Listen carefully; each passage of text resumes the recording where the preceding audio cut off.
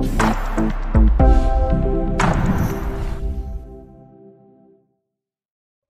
everyone, how are you doing today? I'm back with another video, and in today's video we have an Acer Aspire 5253 series. The exact model is a P5we6. But in this video I'm going to show you guys how to upgrade the mechanical drive on this one to a solid state drive. As we know, the solid state drives are much faster than mechanical drives, so it will be a humongous improvement on performance and on speeding up your laptop. Because of the bottleneck on these machines on these laptops are the mechanical hard drive, that they have a limit of read and write. So with the SSD drive, that limit increases by a lot, so there will be no more bottleneck. And I'm going to show you on step by step how to do it.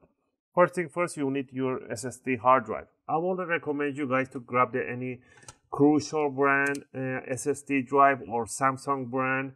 Do not get any of these other ones, which is Adata or Adata. Don't get any of the Kingstons. I do not recommend them because they will not last. Durability on these ones are really trashy. They don't last long time.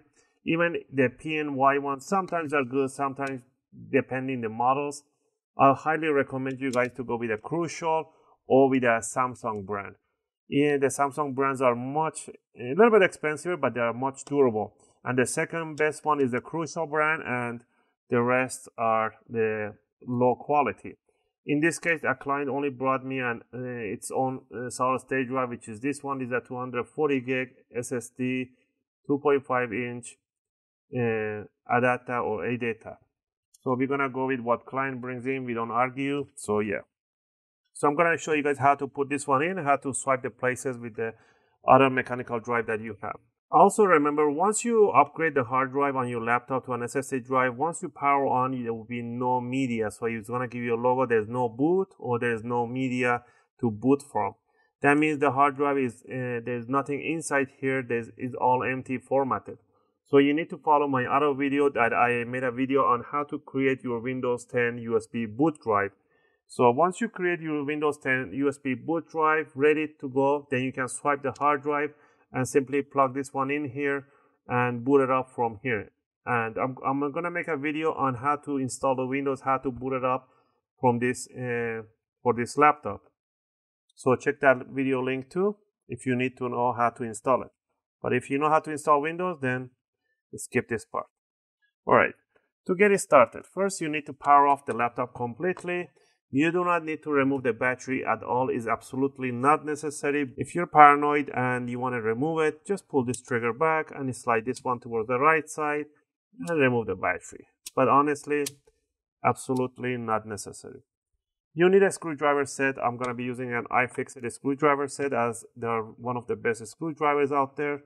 You're going to be using a Phillips #1 from here.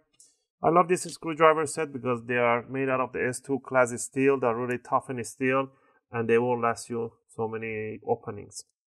Alright, we're going to remove this screw and this one right here because this holds the cover on the service cover down here. So you're going to go ahead and remove them. The screws are the same size and height, so don't worry about mismatching them. So remove these two screws. Now you want to grab a flathead screw. This one is not flathead, but does the job still. Stick it right in there and pull it out really hard as you can from this side up, and it's gonna pop open the cover.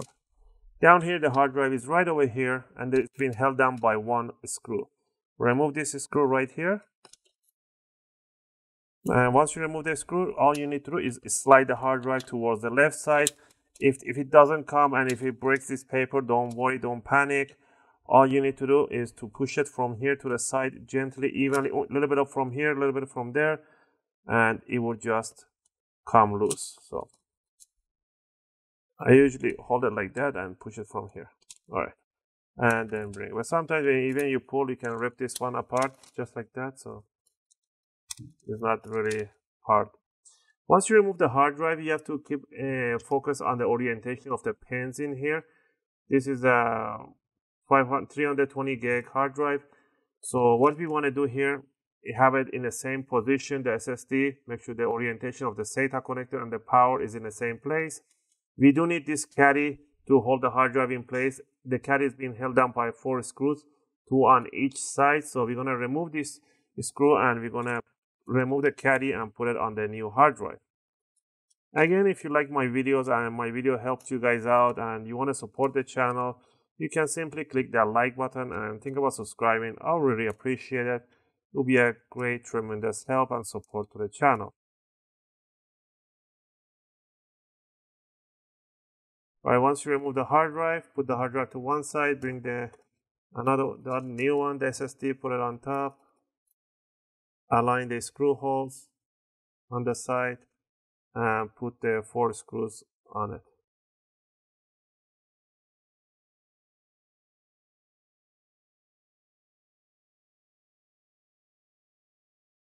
And there we go. Now we have the hard drive in there. All you need to do is put it in an offset position and then slide it all the way towards the jack, and it should click in. Just bring it and make sure the contacts right there goes all the way, screw holes match. Put the single screw right on the front end here to hold the caddy in place, and the 2 other screws, they're still gonna go here from the outside.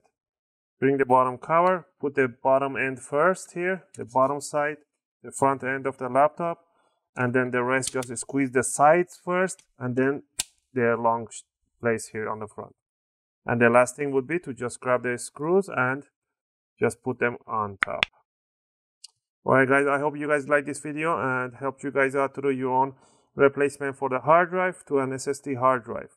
And if you want to know how to boot up from the USB boot stick for Windows, install it, watch the link in my video description. So I made a video how to install the Windows for those people that don't know how to do it. As always, thanks for watching and I hope to see you guys in my next video.